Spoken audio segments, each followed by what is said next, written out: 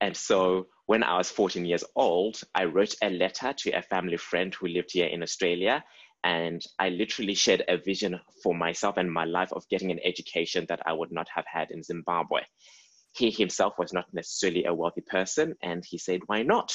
And went to different schools in Melbourne, here in Australia, and explained my family situation. And one of the schools, Kingswood College, gave me a part scholarship to complete my year 11, year 12.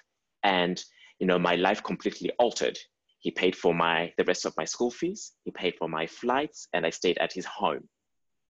My life completely altered just by writing that letter. Wow. And did you have any idea when do you remember writing that letter?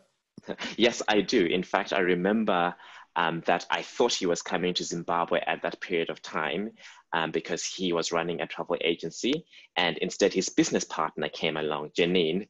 And in that moment, I was so disappointed because, I had all these plans to ask him in person, and then he didn't even show up.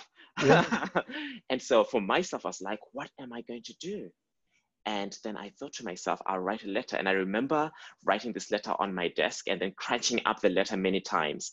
And then also feeling as if I was doing something wrong because I didn't tell my mom and my dad that this is what I was going to do, And so I took and had the courage to take this new action to actually ask to come to Australia in a way that I did not expect to do it. So you can imagine me being a 14-year-old having this vision of how I was going to do it, and then it got thwarted. So I had to come up with another plan.